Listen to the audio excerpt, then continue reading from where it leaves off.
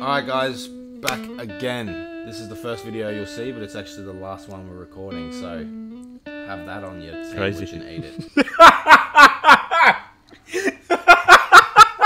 What's that fucking mean? I don't know.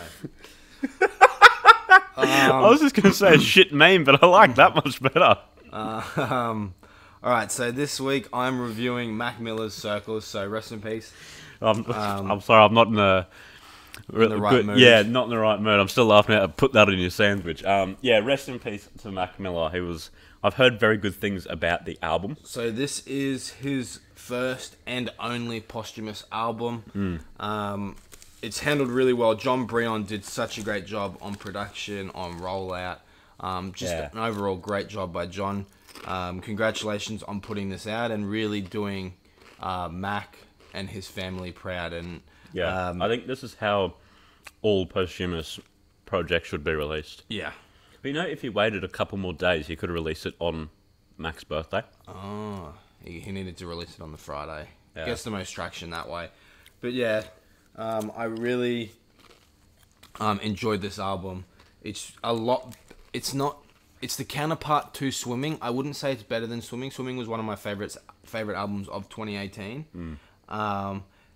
Whereas Swimming was much more sort of, I don't know how to say it, like, it was sort of more, it was more sad in a way. Like, Yeah, he was very drowning. somber. Yeah, he was like drowning. He was swimming. He couldn't swim. Very somber, like you said. Whereas Circles is a bit more positive, a bit more uplifting. It's sort of the yin to the yang of Swimming. They're counterparts, and unfortunately, we'll never get to see the third part. This was meant to be a 3-part album release, so that's quite sad. I really wish that could have happened, and at the same time, I wish they never told us it was meant to happen. It leaves us wanting more, but Circles will definitely fill the void for a long time. Circles and Swimming. Kids is up there. Divine Feminine are up there, but I think these two are my favorite Mac albums. And if you sort of make this into like a super album, it's really good as a whole. But unfortunately, it's very bittersweet. The last song, Once a Day, ends, and you realize that that's the last song that you'll ever hear. Yeah, like the last new song. Yeah, you'll like ever hear, if you listen to it in order, obviously. And it feels like empty. Like you feel like, wow, like I listened to this man's like final work. Like you don't really experience that. And I even said that when I did X, not DMX, XXX Tentacion. Like it felt weird that like this was potentially his last music. Yeah. And even though I don't like him, it just felt like it was like an a odd feeling. responsibility. Yeah. So I'll play Once a Day and I'll play the ending. Yeah. Okay. For anyone else that hasn't heard it yet. Once a day I rise, once a day I fall asleep with you, a single word. And Very then, personal song. yeah. And then just, this is the ending. Stuck on your mind, a single word.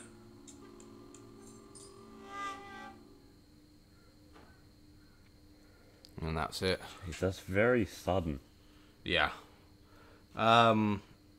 And the one thing that they did really well, and Mac did really well on Swimming as well, it felt so personal. It felt so intimate. Like he was right there. I'm listening in my room, and he's playing personally to me. You can even hear it just in that snippet. Yeah. And then when it stops, he just like yeah, it's so fades sudden. away. Like yeah, he's just gone. yeah, exactly. That's very. Yeah. Yeah. The two albums together felt very cohesive and concise. They really matched up the themes well, and you can tell that this wasn't a chop job where they just got all the loosies and put them in. Like this was obviously worked on before, and you can tell that Mac really worked hard on making this something. And I talked about this when I reviewed Swimming before he passed 2 years ago now, on not the old show, the show before the old show. Yeah. Where, what was it called? The Sit. Yeah. And then we moved to this. Yeah. But and then now there was we've sort of changed this. Yeah. And then there was also 2 parts of that old one as well, like when we expanded. Yeah. So like 4 shows ago almost. that he evolved so much as an artist. He's not even really a rapper. He's just a musician. Yeah, That I'd agree. happens to be really good at rapping, and has quite good lyricism.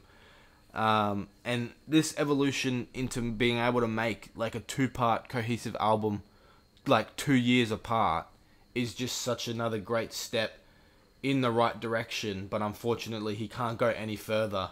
But it sort of sets the tone for other artists coming forward. Yeah. That they need to like step up. And his evolution is probably one of the greatest that I've ever seen. Starting out as sort of like a joke rapper.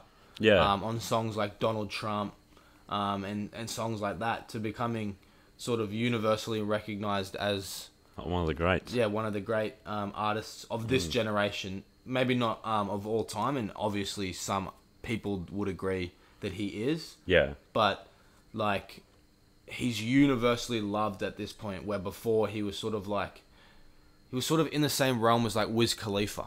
Yeah. Where you just sort of listen to, but you don't really take any further than that. But yeah, the progression and the body of work that he managed to put together was fantastic. But a little bit more about this album. The themes obviously were sort of similar to Swimming, sort of like the heartbreak, the helplessness, but it was spun in a more positive way, which is a bit confusing, but Mac does it really well. He talks about his struggle with addiction and sort of overcoming that. It sort of reminds me of it's like not a coming of age story, but like a redemption arc. Yeah.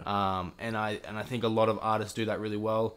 Some guy that I talked about a few weeks ago, Mike Posner, is sort of on that redemption arc as well, releasing music. And yeah, the instrumentals on this also felt really great, really personal. Like I said before, the production is insane. Breon did such a really good job. Intimacy-wise, fantastic. Just overall package, it's really great. I don't think it's to the level of Swimming.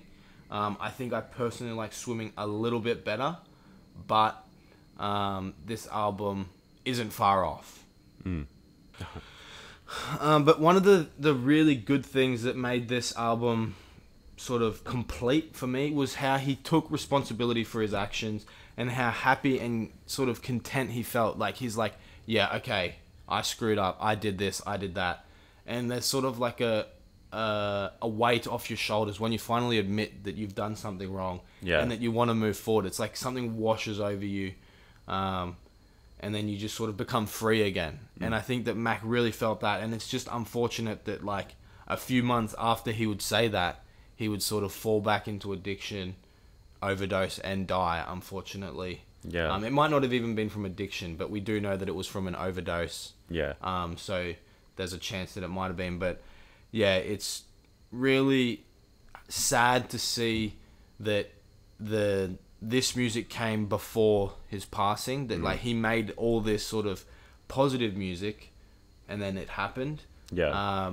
But you can tell that this is the crescendo of life, and for a lot of people that grew up with Mac, like Mac's a little bit older than me, but I know that there's some people that would have listened to him in high school when he was very young, and then grown into adulthood as he matured. So Yeah. I'm sure that's a great experience for you guys, and quite saddening to see that you've now part ways, and that you'll never hear Mac age into his 30s and 40s.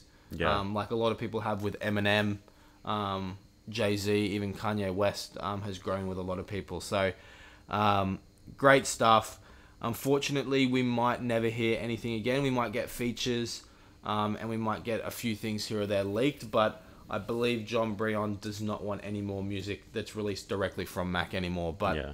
fair enough. So definitely go out and check this album out. My favorite tracks for me were Good News, Circles, Blue World, and Woods. Okay. Definitely my favorites. Go and check it out. But definitely be in the right headspace. A lot of these songs, Hand Me Downs, Woods, the final track, can make people cry. I welled up, I didn't cry. But yeah, definitely some emotional tracks on there. That's on me, definitely, as well. Yeah. But yeah, go out, check it out and tell me what you think. I'm giving it an 8 out of 10. Jeez, that's big. I like that. Like John doesn't want to release anymore. Like ending on a high note. Yeah, exactly. I do really like that. Yeah. Yeah. But good on him for handling it as well as he did. I'm sticking to my guns and saying that's how posthumous releases should be handled. There's not much you can say about this album without experiencing it. Like, I can't tell you the emotion in his voice. I can't tell you how sad it makes you feel or how sort of fuzzy it makes you feel knowing that he's so happy, but then ultimately knowing what happened. So go and check it out. I hope everyone in his family, friends, are happy with this, are content with this, and hopefully they're working towards getting over this. It's been almost 2 years now, but still it takes a long time. It still feels very fresh. It does feel very fresh. Yeah. Because he's loved and he's looked back in such a great light that it's like he'll never really go away. And hopefully the memory lives on forever, but hopefully people can heal and get things done. Thank you guys for watching. Be sure to tune in tomorrow. That's a wrap.